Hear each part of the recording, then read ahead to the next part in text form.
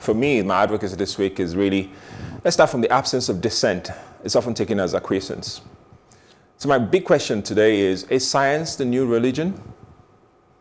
Long before the evil of the pandemic hit the world, we've been assailed by narratives about the importance of science and the seeming disregard or relegation of the importance of science by some world leaders, especially the recent ones in 2015. They seem to have come cut from the same mold. Arguments have been marshaled in support of the necessity for world leaders to trust more in science and technology. And we've become witnesses to the value of science and technology in driving development across the globe. There's no lie about that. There's abundant evidence that humanity has made vital progress because of science. And surely the world would have been a much crueler, darker place without the benefits or the reliance on scientific discoveries, which has boosted things like agriculture, transport, industry, defense, and more importantly, our health and medical sciences. The fact that we can tie the growth of nations to how advanced they are in science and technology is a good example, reflection of that. However, I would like to touch on the worrying narrative, which I guess COVID-19 has helped to uncover, or rather damage this illusion about science, which is that science and technology is a solution of all problems. And we have begun to see, indeed, we have elevated science to the status of a religion with its own high priests and miracle-working pastors. WHO, for example, must know it all simply because they are the World Health Organization. Elon Musk, the spaceman, the Mars man, the savior of mankind, is going to take all of us to Mars. Everything NASA says must be an unquestionable fact. Well, we know this is simply not true. I'm not pursuing some type of relativism here. I'm just saying that history has proven to us that just as religion can be wrong and even cause more damage, science can equally be wrong too, can be misinterpreted, can be weaponized, can be bought and influenced by state and non-state actors. And indeed, science is not a replacement for humanity, for our humanity, or indeed for God, for those who believe in God.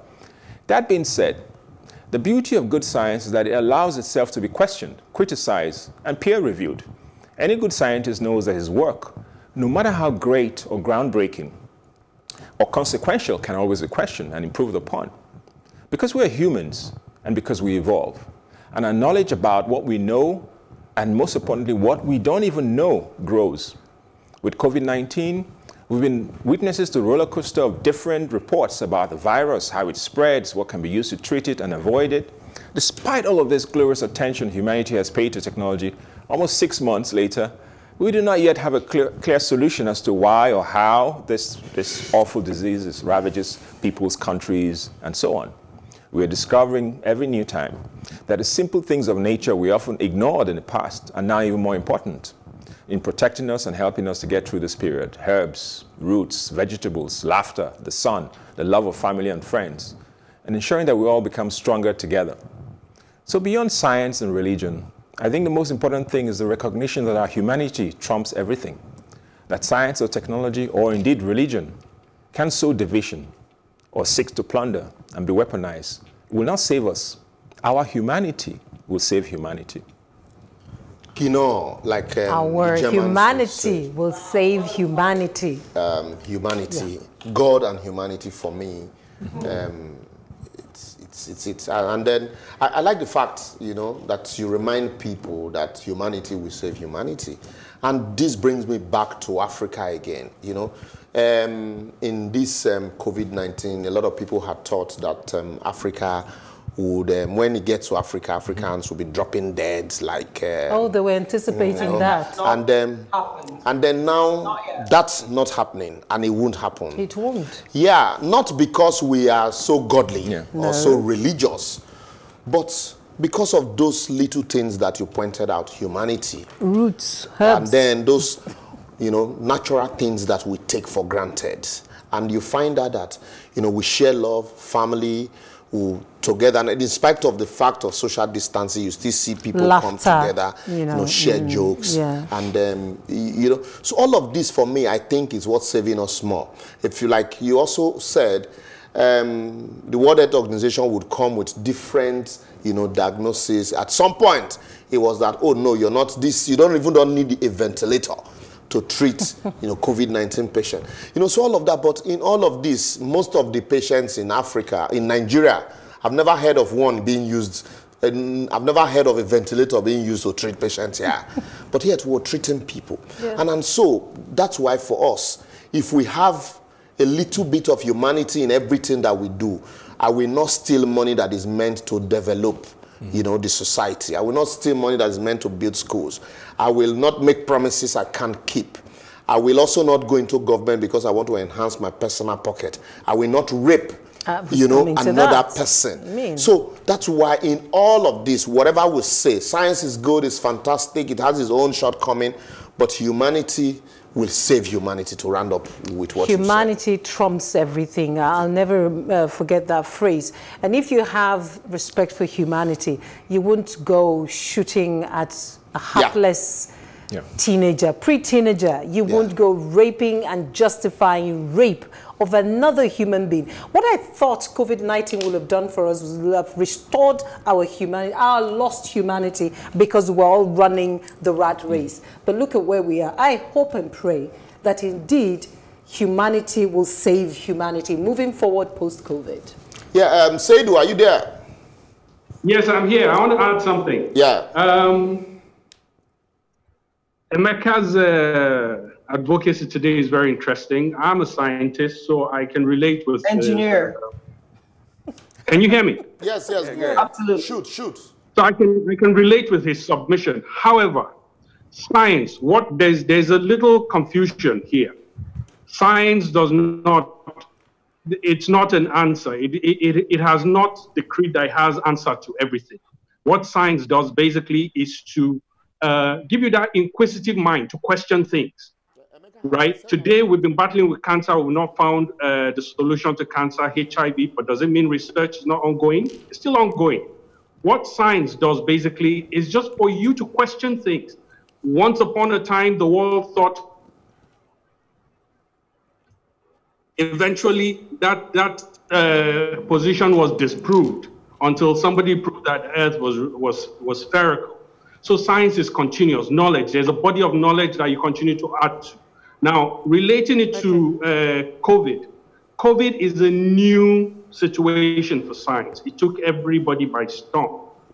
Now, you may want to ask that those herbalists and the little people that we look down on, to me, they're scientists as well. People that question things, that want to prefer solutions. They're in their way, but what we're saying is they have to be regulated. Right. So, yes.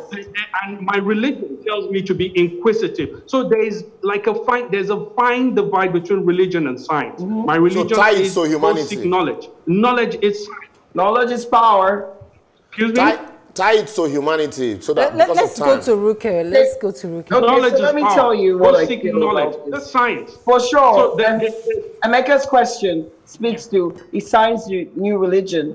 And the answer is absolutely not. Science can never be a religion, because science is just different people collecting facts together and making theories and then proving the theories. The lucky thing about this coronavirus, COVID-19, it started in Wuhan, China, and it spread all over the world.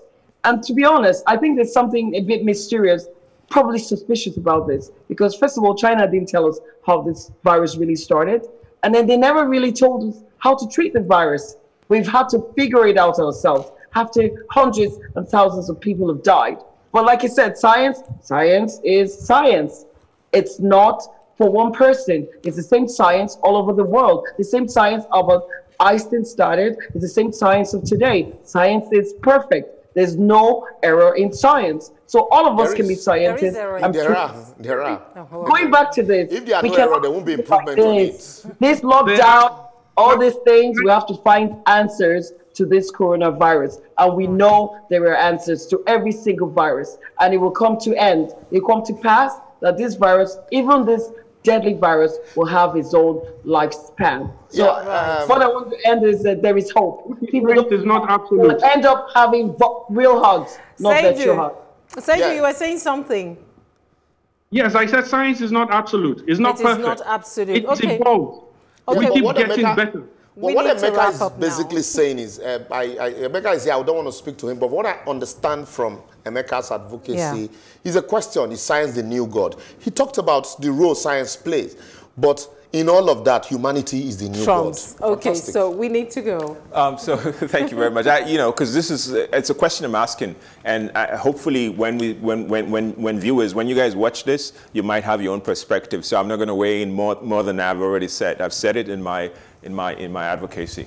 So I have no doubt that we have ignited some fires on this edition. Like I said, feel free to continue the conversation on our social media platforms, on Facebook, Plus TV Africa, hashtag The Advocate NG, or on Twitter and Instagram at Plus TV Africa, hashtag The Advocate NG. To catch up on previous broadcasts, go to plustvafrica.com/The Advocate. Please don't forget to subscribe to our YouTube channel. Please, please, Plus TV Africa. Till next time, we'll be dropping challenging and stirring issues for your engagement and consideration. Let's keep advocating for a better society. Thank you, and from all of us, say no. Say no to rape. Say no to rape. Thank you, guys. The violence of Black lives actually do matter. Absolutely. And Black Lives Matter. Science. I believe in science. Oh my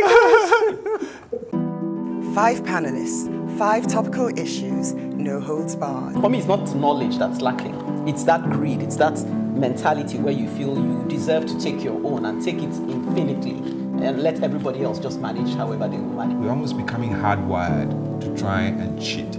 I would, suggest that we begin to hold our leaders accountable. There was a time in this country when things actually work. I don't think that any organization should be above the law. And I think one of the challenges we have in this country is about governance across the board. Well, what I'm saying is that it doesn't really affect us in Nigeria. That's really It does. I don't know what we can do if the system is already corrupted. We've been warned as a continent of the influx of the Chinese. If you don't repay your debt, they will just colonize you.